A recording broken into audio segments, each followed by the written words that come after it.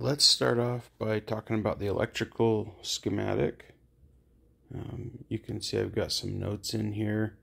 We've got all the switches are single pole, single throw. The blinker switches are maintained, meaning if you push them in, they'll stay down. And the horn is a momentary, meaning it'll only be on while you're pushing the button.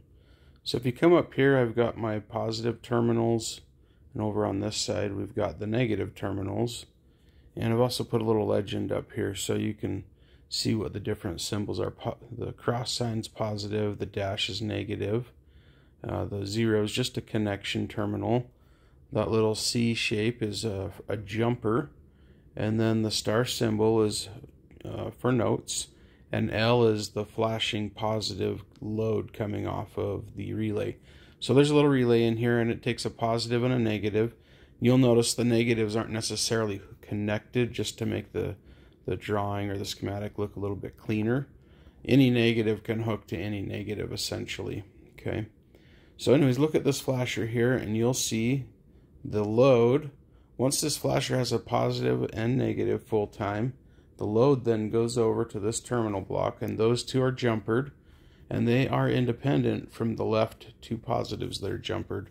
And what happens is they travel down these lines, and where they hook up to the red and the green of the left and the right blinker, and then there's a negative that goes back to keep the LEDs on the blinker switches or buttons lit up, and those two lines come back to these connections, which in turn run to each of the lights, and the lights are paralleled off of each other as well.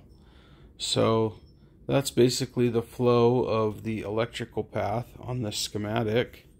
And I've taken the liberty to jumper some of the switches, and in these videos I've already crimped all the electrical connections, so you'll have to figure out what kind of connections you want to use, but I use the kind that you can heat shrink later on.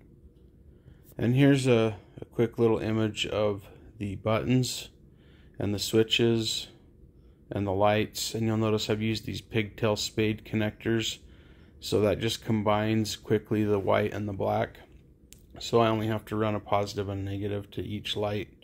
And then on the buttons, you'll notice that I've already got a connection, but the red and the green are hooked together. And there is a yellow, and you can barely see it right here. And I've cut the yellow off because I'm not using it for any of the work that I'm doing.